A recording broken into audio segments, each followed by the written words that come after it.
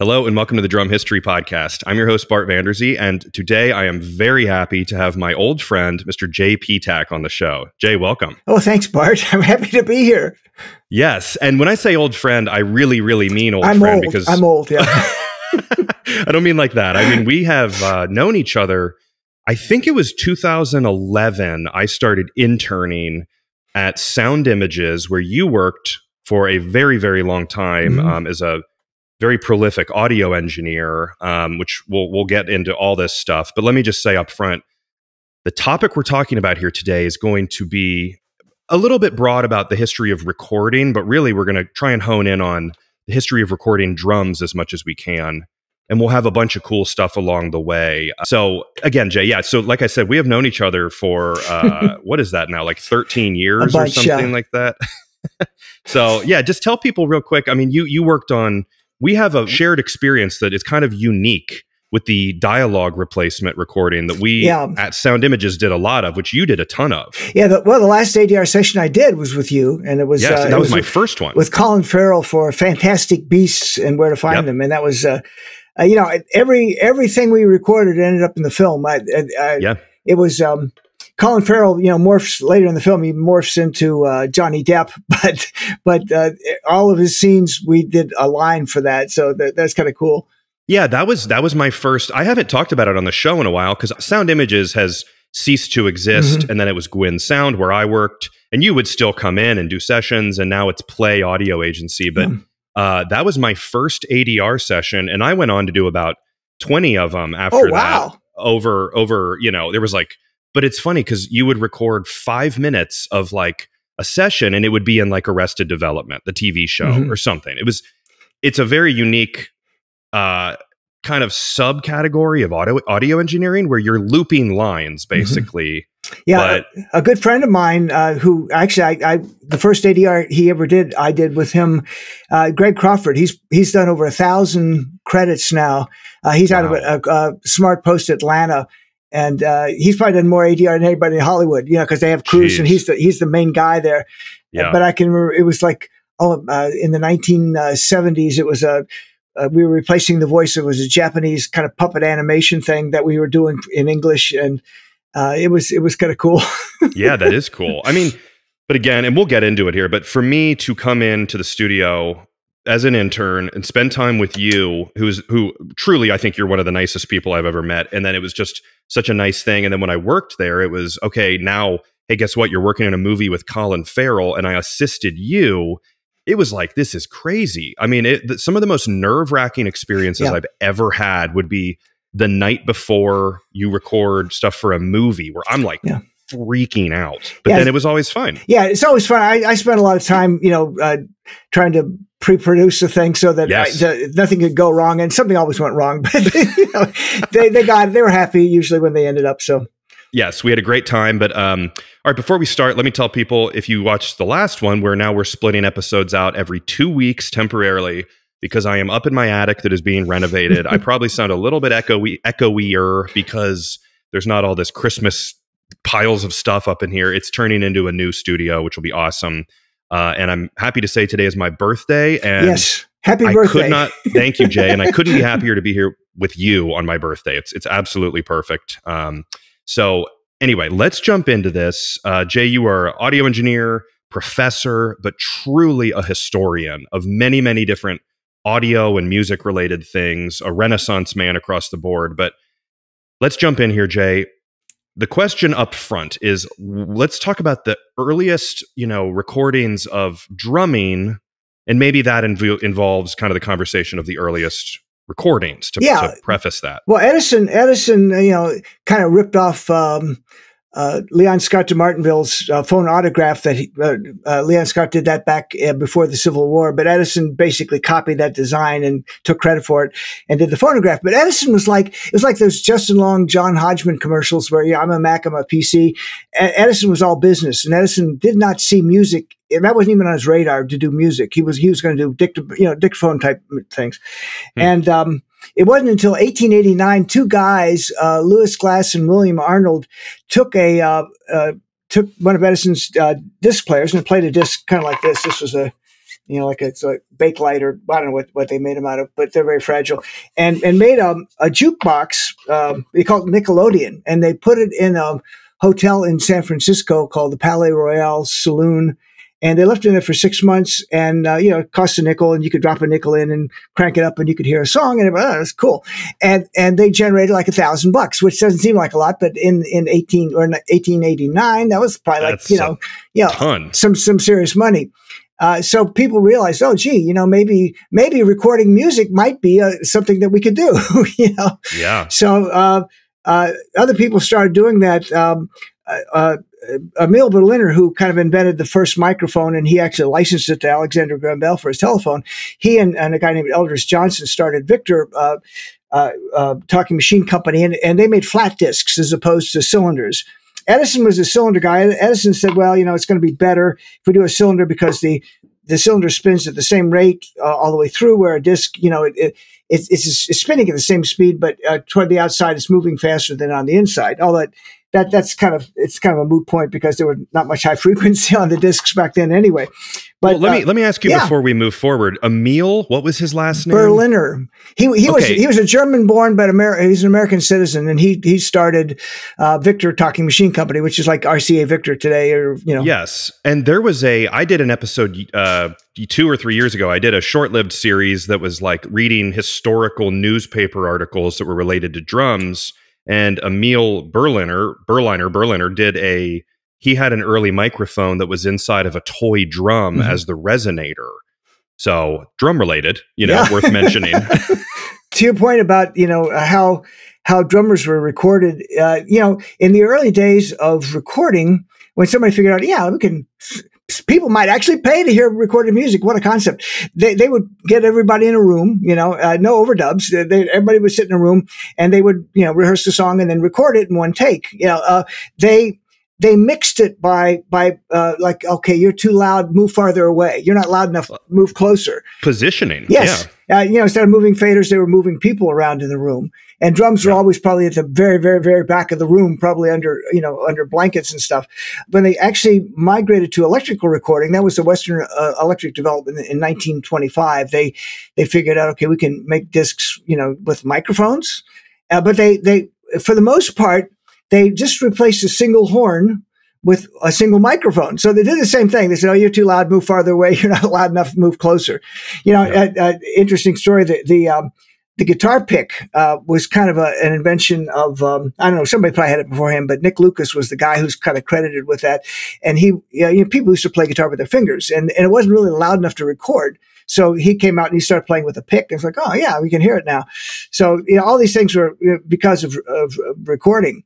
What happened then, everything was 78, and actually 78 were like, it's 78.26. It's not actually 78, but everybody just called it 78. The reason they arrived at that was that they could get a song, about a 5-minute song on a cylinder, and that worked. And then they used that speed for discs. And of course, these are 78s.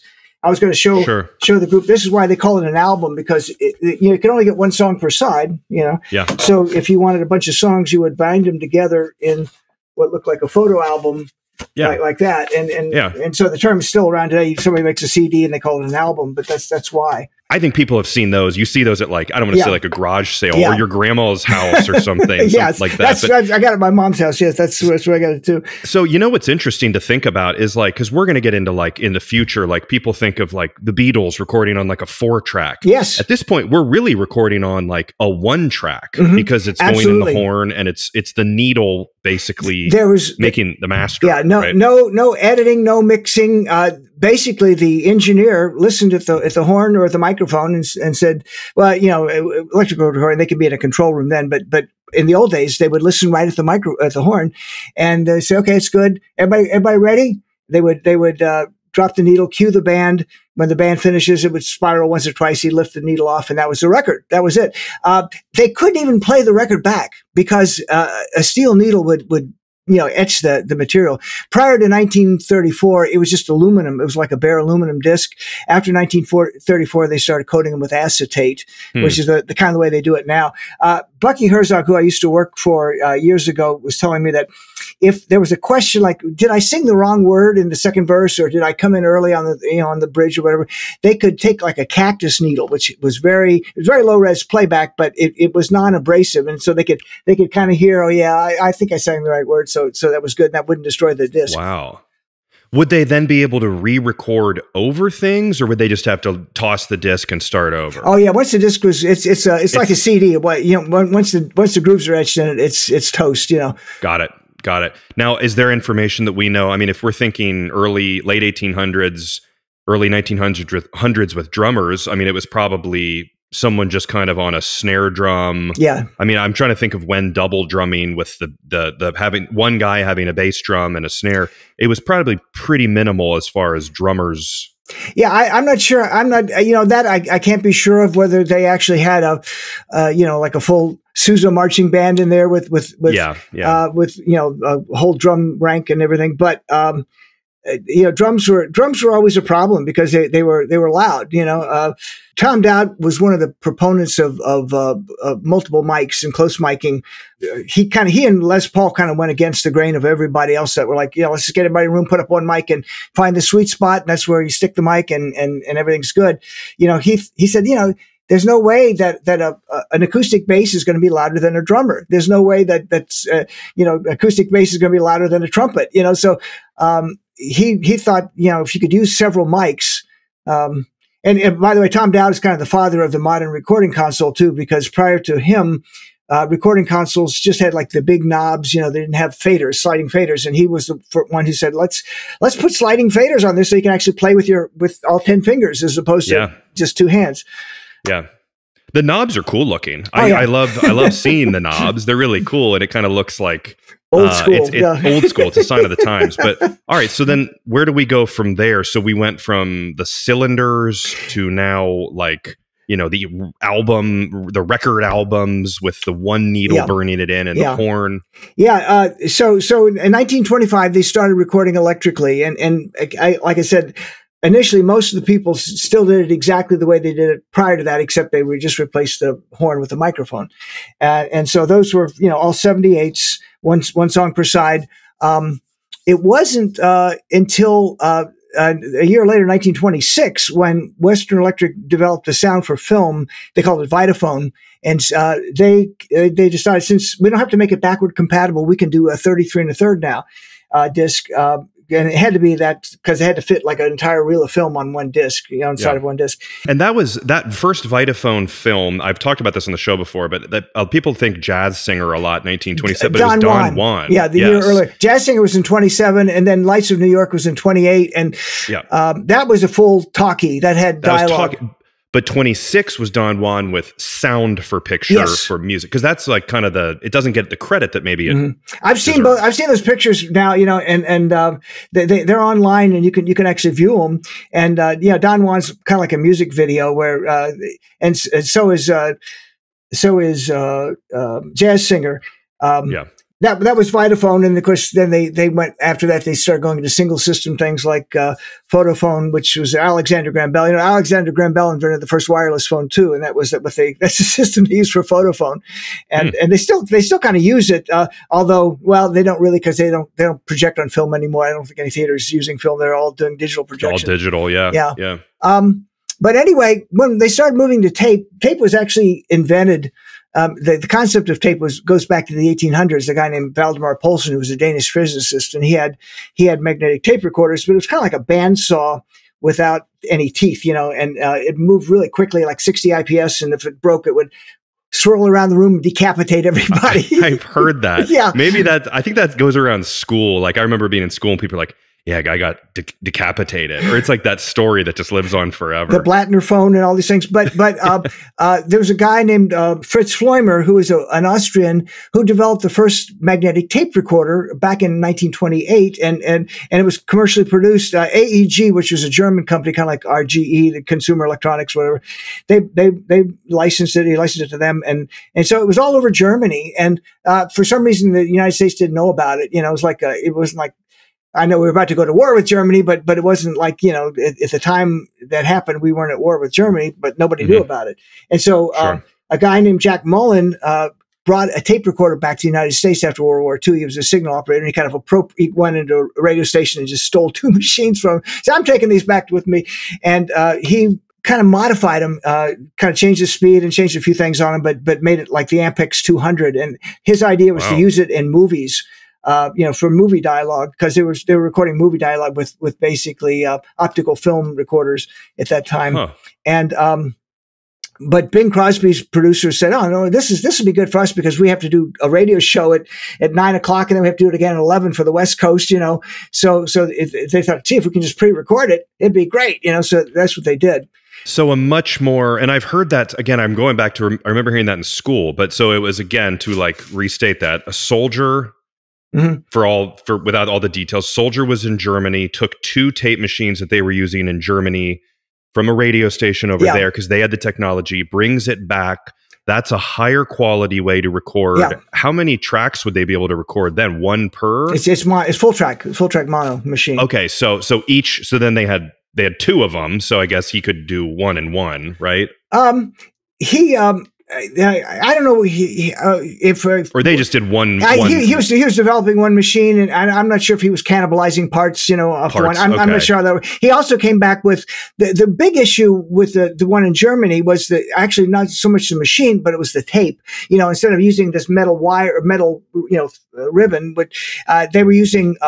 Fritz Floimer had a business where he put metallic stripes on cigarettes, so he knew how to coat paper with oxide metal, with metal. Yeah. And so the first tape was it was like IG Farben paper tape, and so that's what they were using. And it was, I don't think it was until probably the mid 50s or early 60s that they started actually making them out of plastic. Which is the way tape is today, either acetate or some polyester type. Gotcha. But now how does that relate to, okay, so moving forward, then they have that technology. Again, it's usually brought in for like movies or radio. Bing Crosby's involved, who Bing Crosby was a pretty talented. Yeah. He could hit the skins and, like the film, I think it's Easter Parade, where he does like a whole thing going through a shop playing drums. But how does that relate to recording drums and bands? Les Paul worked for Bing Crosby. So Bing Crosby became a distributor for Ampex, and gave Les Paul his first actual tape machine that he used, and Les Paul modified it, put an extra head on there so he could do sound on sound internally, and he recorded most of the stuff he recorded. Though he recorded home, and the drums were him doing drum licks on the guitar.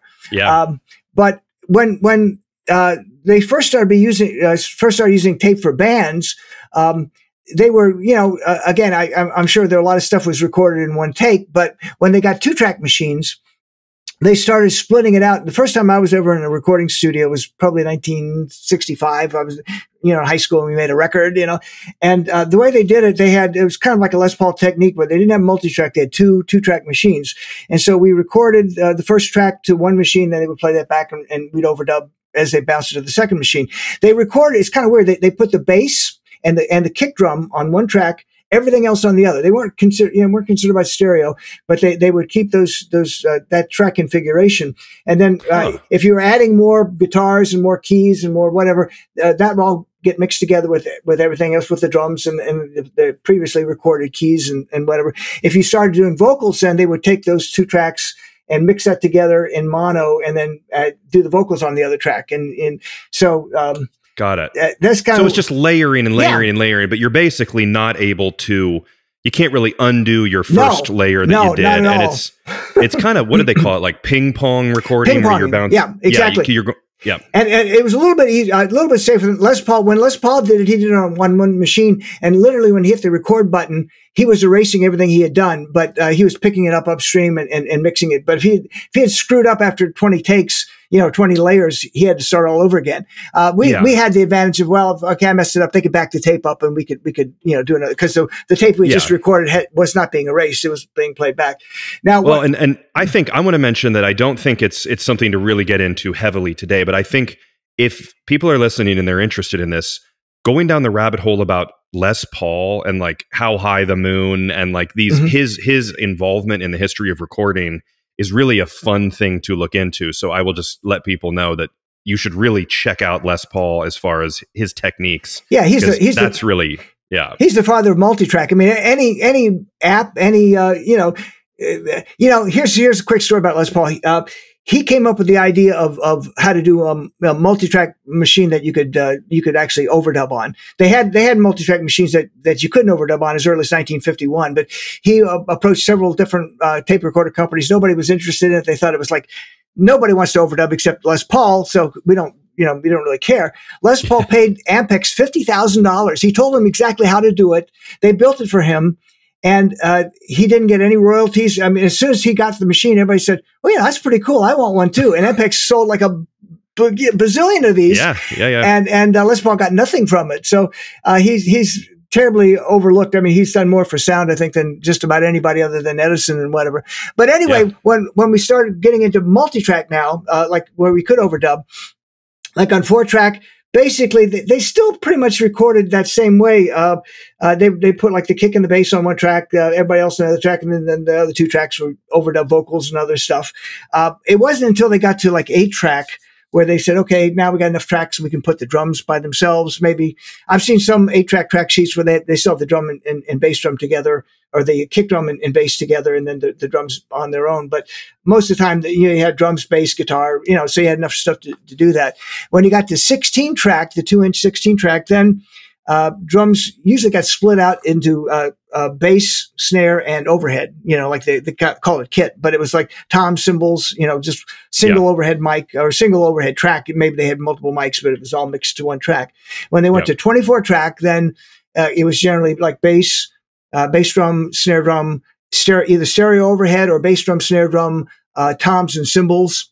How you wanted to split out. And of course, if you had, if you weren't going to put a lot of other stuff on the recording, you could have the drums on like spread over 8 tracks. You could have a track for the hat and stereo tracks for, but it just depended on what you were going to be doing later on, to do that. Yeah. Well, I mean, that's the great question here that you just, you kind of alluded to it, but really, so if you have a 4-track and you want to have, your drums be one of the tracks. I know you would probably combine them with a 4-track, but you would just mainly have, like, would you use multiple mics and then sum them down to one track? Generally, yes. It was done in studios, so they had mixers, and I was always so impressed with the mixers back then, because they were often mixing stuff that they couldn't hear. They would ask, okay, what are you going to be adding to this? And we tell them at the beginning of the session, we're going to maybe have some brass come in, and so that was in their mind when they were mixing it, and they would mix it slightly differently depending on what they knew was coming up, even though they couldn't hear it, because it hadn't been added yet. Yeah, really though. Okay, so I get it though. So you have your, let's say 3 drum mics or whatever into a mixer, and then the output of the mixer would be into one of your tracks, which then could be ping pong bounced down on top, and then you have the generational loss. Yes, that's somebody people today don't even think about, because digital, you can keep making clones and copies, but every time you re-recorded something, it was worse. It was like 3 dB worse in noise, and you had any issue with the tape and in the recording, you had it actually made it worse. So Les Paul, to his credit, he was using full track tape and one machine. And I guess maybe because it was all internal and didn't have to run cables all over the house there, his stuff sounded pretty good even after that many overdubs. But normally, if you overdub it like, 8 or 10 times, you're going to hear, all kinds of tape noise. It's the like, I think maybe you or a teacher said something to me about it's the making, you take a piece of paper and you make a copy of a copy of a copy of a copy. It gets less clear each time. Absolutely. And that's what happens there. But yeah, nowadays we don't know the world of that. And one thing you mentioned too with the drum mics is it's been mentioned in previous episodes, but I think John Bonham, I don't want to open the can of worms about John Bonham's recording because there's a lot of passionate people, but I believe there was a overhead. It'd be like a single overhead that was getting the snare, and it would be like a shotgun mic above them to get the snare. It was just a really interesting setup and different technique back then for drum mics. I had read some years ago in one of the trade mags, like 3 Grammy-winning engineers, so they were all good. One of them said, I only use 3 mics. I have a mic on the kick, a mic on the snare, and a mic overhead because I don't want to have resonances, out of phase mics. Another guy who also won Grammys said, "Oh, I use 2 mics on the snare and a mic for every tom and a mic." So he wants just the opposite. And both approaches can work if you know what you're doing, really. Yeah. One of the issues we had recording drums, especially when we were trying to get good, tight drum sounds. Often when you do extra mics, I have mics on the toms so that they're in all those tom licks sound great. You're hearing like resonances and bleed from the kick and snare, in the toms. And one thing we used to do, not that often, but sometimes we would go into on the tom tracks, and we would take a grease pencil. Okay, here's where the lick ends. Here's where it starts again. We would defeat the bias on the record head. We would defeat the pinch roller, and we would kind of wind it by hand to kind of spot erase in between. So silence, once you had automation, you could just kind of mute it in those places. Yeah. But before automation, you had to, go to stupid things like that.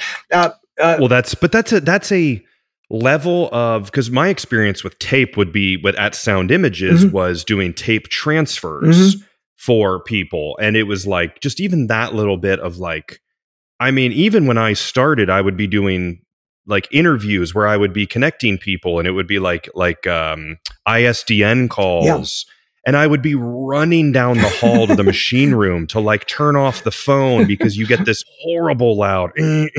So I'd be running down to turn it off. It gets easier and easier and easier every decade, and that was in 2012. Yeah. So, well, the other thing that made drums more manageable were gates. We got gates on the toms, and toms are great things to gate because they're either really loud or they're kind of off. They don't sustain that long usually. And so we would put gates on the tom, so those mics were basically shut down unless the player hit them, and then boom, they would come on. By the way, a story about gates, one reason why astronauts would go like, Houston, we have a problem. So their mics were gated, and they would do the to wake the mic up. So, really? Yeah.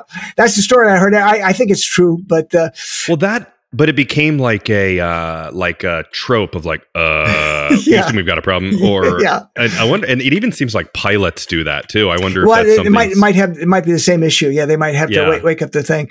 So I think we're at the point talking about, we're getting into the we're adding tracks for recording. We kind of know now, we're getting more. Before I ask the next question, what decade are we in right now that we're talking about with having 8 tracks? Let's say that. Well, like 8 tracks. 70s, 1970s, 8 tracks were kind of big. That was Les Paul's original machine. Okay. He got the Ampex 8 track in 1956, but it didn't arrive to the rest of the world for a few years. I mean, Tom Dowd got the second one, and then everybody else said, "Oh, that's pretty cool," and they got him after that. 16 track was late 70s, 80s. 24 track. Okay.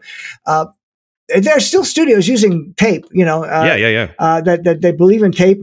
Tape even was stopped being made for a while, but there's still studios now that love tape. 4-track would have been 60s. Yeah. Yeah. Okay. And in fact, the Beatles, like Beatles. The Beatles 4-track was actually a 1-inch 4-track. It was not a 1/2 inch, and that's why it sounded so good. It was like really, the thicker the wider the tracks, the better the signal to noise. So it was because the more headroom you have. Yes. Right. Yes. Okay. Headroom, and just the more signal you could put on the tape. So you were talking about gates, and while we're in this kind of like 50s, 60s, 70s, like let's go to whenever 50s, 60s. When did they start applying, like, let's say on the drums, like using a reverb on a snare? Like when did effects on recordings come into drums and beyond? Well, here's the thing. Back then, and I've kind of remixed the Beatles tracks too. You can download those from the internet. You had to kind of record that way. You had to make that commitment. Okay, I want. It's not like an afterthought. Like, we're in the final mix now, I'm going to add reverb to the snare. It was like, okay, we're recording now. I think the snare would sound really cool with reverb. It's like, and then it's printed. Yeah, I don't know if you're thinking like the Bridge Over Troubled Waters, where they had the elevator shaft, reverb on the drums. Sure. But yeah, that's the way it was with the Beatles too. Most of the reverb in fact, all the reverb that you hear on their records, that was actually on the multi-track stems. They did no program limiting. It was like there was a lot of limiting going on, but it was all on each one of the stems, because I can take the 4 tracks and I can mix it. It sounds just like the record. I mean, it's not like there's no mastering guy involved. It's just like, well, that's what it sounded like, and they just made it that way. And it would be but it's like incredible tube, like outboard gear that's like now worth thousands and thousands and thousands of dollars, I'm sure. Well, like here's a reverb story. The studio where I first recorded years ago was a converted house, but it was a nice studio. They had really nice console and everything. They used the garage in the back as an echo chamber. They didn't have, the digital echoes weren't around. I mean, there were probably plate reverbs and spring reverbs, but they had this garage that they had kind of sealed up and put like a Neumann mic and a speaker, and that was their echo chamber. When we recorded in the daytime, usually no problem. At night, and they're recording with the reverb, and somebody said, "Wait a minute, I'm hearing crickets." They would have to go out with a raid and search and destroy and kill all the crickets. You gotta do what you gotta do. Yeah. The other thing that I noticed about the drums is how the sound of the sound of the drums makes such a big impact on everything else. It's like strength up the middle. We had this kit. Let me tell you about this kit. A friend of mine sold me a kit for the studio. This was back before Sound Images, my previous gig at Audiocraft. And it had a 34-inch bass drum, The floor toms were 26 and 28 floor toms. The rack toms were, I think, 22 and 24. It was like made for Godzilla. It was a Ludwig kit, but it was made for Godzilla. Okay. Yeah. That's like clown size. Yeah. And so, we tried everything to get it to sound good. We tried different heads and taking bottom heads off, bottom heads on, and it never really sounded very good. So finally we said, okay, we're not going to do this anymore. We got, a normal human-sized kit and the players came in. We had the same players come in to do, the A-list players every week to do jingles, usually 2 or 3 times a week, guitar, bass, piano, bass, guitar, drums. And we did a take, and so we got one when they came in to listen to it. And everybody came up to me one at a time, like the guitar player said, "What'd you do to the sound of my guitar? It sounds really good." The bass player said, "Did you change something on the bass? The bass has never sounded that good before." The piano player said, "You got a new piano tuner? I mean, the piano just really pops." And none of that happened. We just got a new set of drums, and everything in context sounded much better. Yeah. I mean, you say you're not a drummer, but you know a ton about this. But I mean, from your experience in engineering, I mean, do you think that's the kit? Do you think it's the player? Do you think it's the mics? Is it a mix of everything? It's both, but that situation, we had the same mics. Of course, they were closer because we could get closer because the kit wasn't so big. Yeah. But I had another situation where, again, we have the new kit now, the smaller kit. And I've got, I'm still not getting the drum sound I really want. There's another producer in town that I really like the drum sound just really pops on his stuff.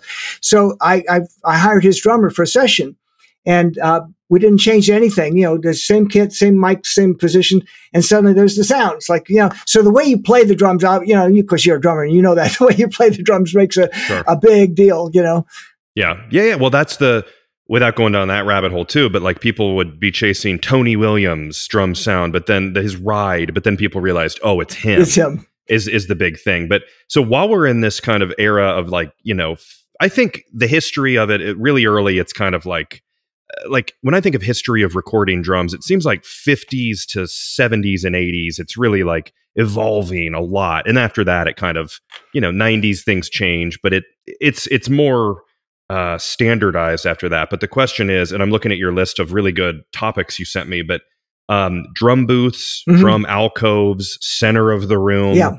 Let's talk about the history and evolution of where they were recorded. Yeah, well, that was, again, that goes back to Tom Dowd. He was one of the first people to actually think of using a drum booth or drum alcove to kind of isolate the drums a little bit better. At the studio, we did have a drum booth, and what we did often though is we'd put the guitar amp in the drum booth, and we'd cover up the piano with a real heavy packing blanket. We'd put like PCM mics on the underside of the piano lid, cover the piano, and the drums could be like literally next to the piano, and we weren't getting much bleed either way with that. But the booth, whenever we did like a big band session where we had trumpets and trombones and saxes and everything, we would put the drums in the booth because otherwise the drums would get in every mic if they were out in the room. Then there's also like the gobo and like the kind of, walls on wheels. And there's the techniques of putting blankets over the bass drum with the microphone. Yeah. I mean, is there any info that you have on kind of when that sort of even went further? I mean, I guess gobos and things were around since forever. Yeah. Just for yeah. Well, Ringo's sound in the Beatles, that had that real dead sound where everybody's trying to figure out. It was a really cool sound, and I'm sure there were blankets or towels like on his tea towels. Yeah. And we had gobos, as you know, at the studio. They're kind of thick. We were considering getting those plexiglass type gobos that I've seen people use them live, and that's kind of cool too. Another thing that people did back in the 70s, I had on my list here, the drum umbrellas. Have you ever seen those? No, I was just looking. I was about to go, what the hell is a drum umbrella? it was kind of a big deal in the 70s. A lot of studios were going that. It was literally an umbrella over the top of the drums. I sent a picture to you, but the idea was that, I don't know if it did two things. It maybe reflected back some of the sound, or it helped contain the drum sound from getting out. But some studios literally had like a big beach umbrella over the drums. And I don't know what they would do about the stick, going down your back or whatever.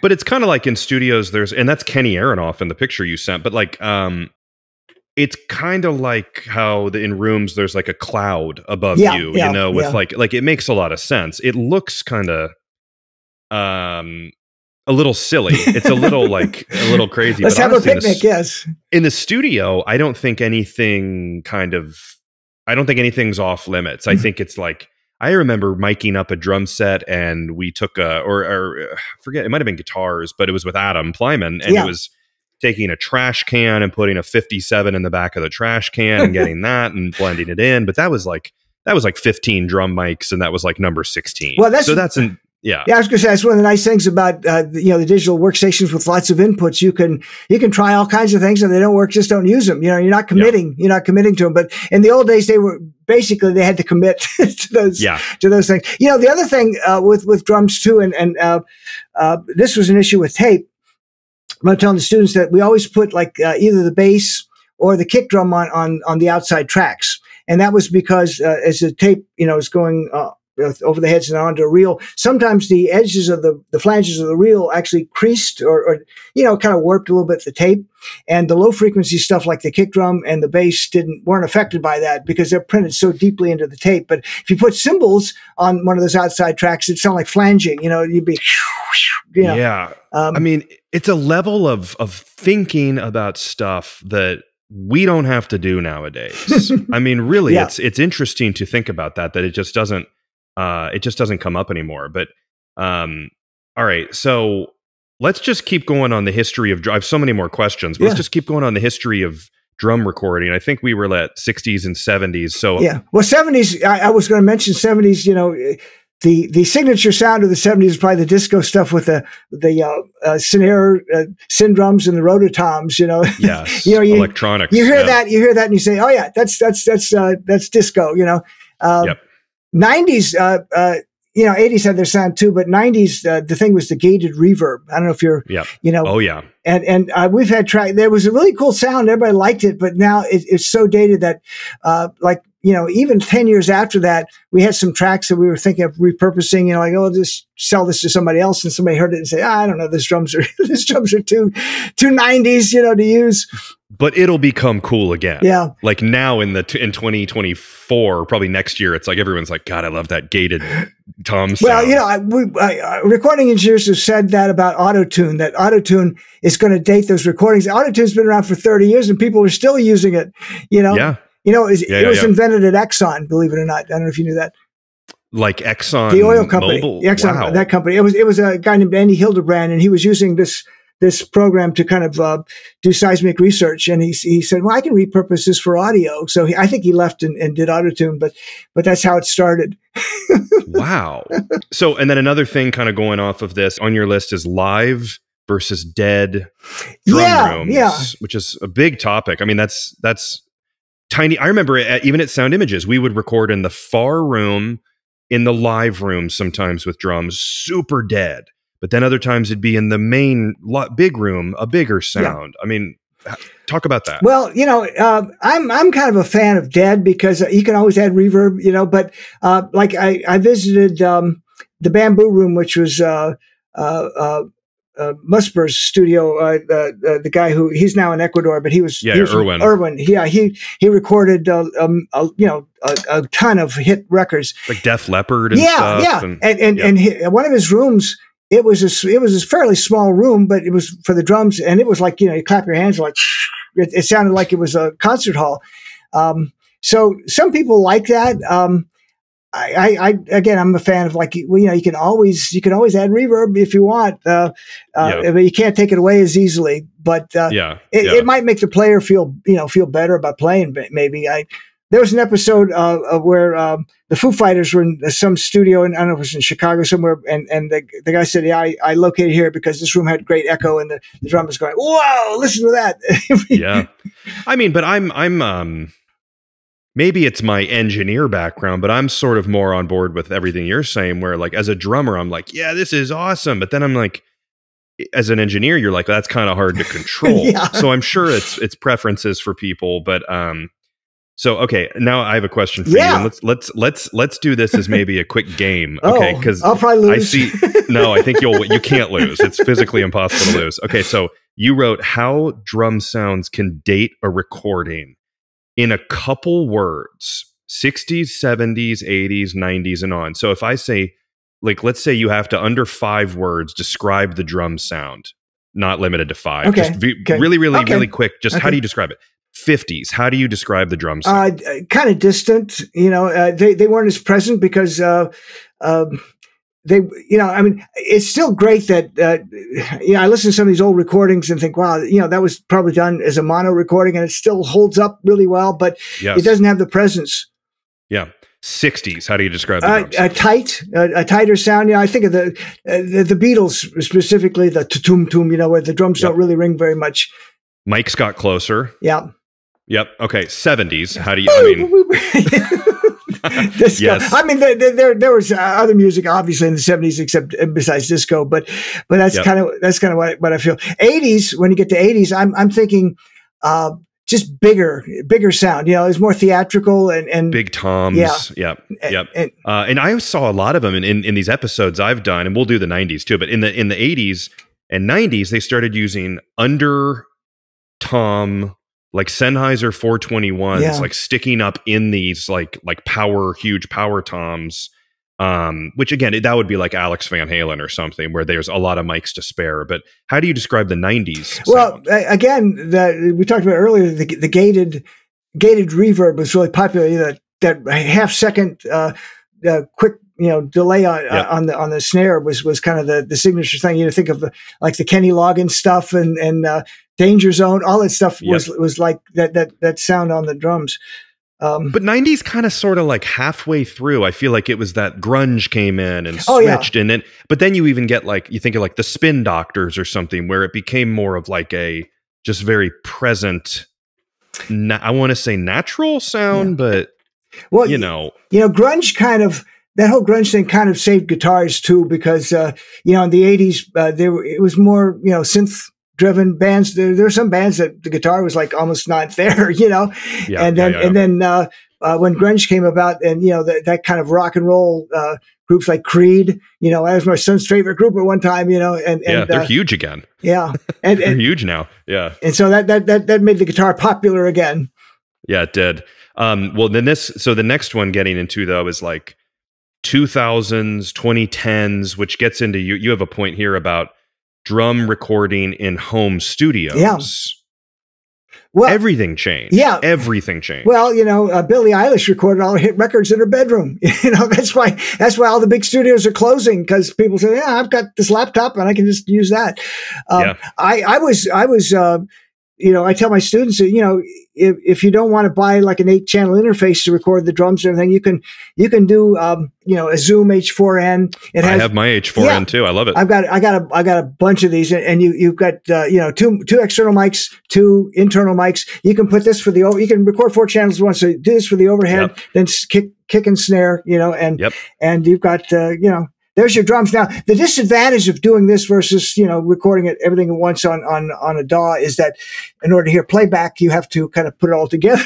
It's not like you can do an immediate playback, but if everybody felt good about the track, let's put that one together and see what it sounds like. Well, I mean, at the end of the day, you could record in $1 million studio. You could record on an H4n. Mm-hmm. What you're recording is the most important thing. And it would sound, if you're an amazing, world-class drummer, you probably would record a little better than a beginner drummer. The quality of the playing matters a lot. Yeah. But yeah. Okay. So that's good. And that takes us up to today, basically. I mean, what do you see happening now and in the future of recording? I mean, you're a professor. You're teaching in electronic media class, basically. Or, I mean, do they even call it electronic media anymore? They changed it to applied media communications. It used to be electronic media, and they thought the name electronic media sounded a bit dated. But that's what I went to school with. I mean, it's yeah. But I guess it is. So anyway, what do you see happening in the future for let's say drums, music, audio, dialogue, everything? Well, we haven't even talked about like the electronic drums too. My youngest grandson has a kit of I don't know if it's V drums or not, but it's an electronic kit, and that's a great idea for the parents because he can whack on those things all day long and they don't hear a thing. Yep. But I know I was reading Adrian Ballou, he's actually a drummer too, in addition to being a world-class guitar player, and he was talking about playing with the trio with Robert Fripp, and I forgot who the bass player was, but he was playing the drums. He said, it's really easy. I do the mix and just send him a stereo mix of what I got to the front of house, and there you go. Wow. Wow. Yeah. I mean, and there's a whole episode that's the history of electronic drums with Justin Greenawalt, which I'll tell people, he's 65 drums on YouTube. So he did a whole episode on that, which is really, really cool. But that is, and then there's a Simmons drum episode. But when you were engineering, I mean, you saw Simmons and things come in. Yeah. What did you think of that? I mean, what was your? They had those in the MIDI room, and we had triggers. I go back to even the Lindrum, which predates MIDI. MIDI wasn't around until 1983. Sure. The Lindrum was out in 1982, and every studio had a Lindrum, and it was only 8-bit. I think the session Lynn was actually a guitar player, believe it or not, Roger Lynn, but they think the drummer was Art Wood, who was an LA session drummer, and I guess he did all the hits. Yeah, the Lindrum is today. If we heard it, we say, really? It'd be like a Baldwin Fun Machine. But back then, it was just so much better than anything else. We thought, wow, this sounds pretty good. So Jay, looking at your list here, a couple things that are big topics, but I mean, they're awesome and they need to be talked about. Let's talk about microphones with recording drums through history. I know in your list you have dynamic versus condenser versus ribbon, and then cardioid versus omni mic patterns on drums. Let's talk about they typically when you think about it, most drums, actually the actual drums probably do well with dynamic mics because they can capture the power. They're higher inertia microphones. Most of the like the kick drum mics, the good ones are dynamic, and but when you're picking up the cymbals and which the idiophone type traps, those do much better with condenser mics because they're lower inertia. They'll pick up the transient when you hit the cymbal with the stick. They pick that up a little bit better than sure. I mean, you could get it with a dynamic microphone as well, but generally condenser mics do much better for that, whereas the dynamic mics do better on the drums. So, well, that'd be like your snare is a 57 and your overhead is a U87 sure. or something. And what Adam used to do at the studio too, he would use probably both. He would put a 57 on the snare, and then for the underside to pick up the snares, he'd use like a 414 condenser mic. That just takes me back because like every other day I'd just do my formula of like it was like 13 mics. It was this and this and this. Yeah. And as far as omni versus cardioid, typically most of the microphones we use for were cardioid because cardioid comes from the word heart, like cardiology or cardiovascular, meaning it's heart-shaped pattern, meaning it picks up in one direction. So you want to aim the mic at what you want to pick up. You want to aim it at the snare drum or aim it at the tom. But there are cases where actually I think overhead sometimes the omni sounded better, the omni pattern where it's picking up all around, the room even above the cymbals. I know orchestral recording. Omni mics are used almost exclusively. They use very few cardioid mics. They like the famous Decatree that they've used for since the 50s or so. It's like a triangular tree with the 3 mics there. Those are all omnidirectional microphones. I would do Omni for like we'd have classical pianists come in, and it would be like U87s, and they'd be on Omni, and it would be you're not really punching. It would be just a clean take, and then maybe 1 or 2, but those were intense sessions of very good players. But all right, and then we have all the recording, we have the microphones, and then leading into the mixing of it. Yes. How does that work? Well, I always tell my students, it kind of depends on the ensemble, but if you have a typical piano, bass, drums, singer type ensemble, there's nothing much in that high range. Think of a guitar as kind of almost in the cello range. So it's low, and it can get way up on the neck too, but most of the power chords are down low. So you don't have a lot of high stuff except for the cymbals and the drums. So make sure you fill those last 2 octaves, from 5K up to 20K with some cymbals. Otherwise it's going to sound like a AM radio type mix. Sometimes I think it comes down to what the monitors, speakers that you're mixing on, and the headphones, like where if you can't hear it, you think it doesn't matter. But you think would you say it adds like a nice brightness to the mix and more clarity? Here's kind of a short story. The theme from Shaft was recorded at Stax in Memphis, which is a converted I visited there a few years ago. But the engineer who mixed it actually came from Ardent, which is another studio in Memphis, and their monitors were much brighter than the ones at Stax. And so the theme from Shaft starts out with this almost sibilant hi-hat, thing.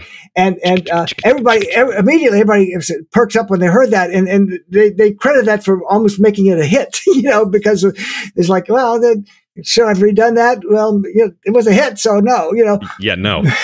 but yeah, if, like I said, the drums affects the sound of everything in the mix, and if you can, don't forget those top 2 octaves, because the cymbals might be the only thing filling that out. If you can hear that, suddenly it sounds really hi-fi. You're hearing way up high now, Yeah.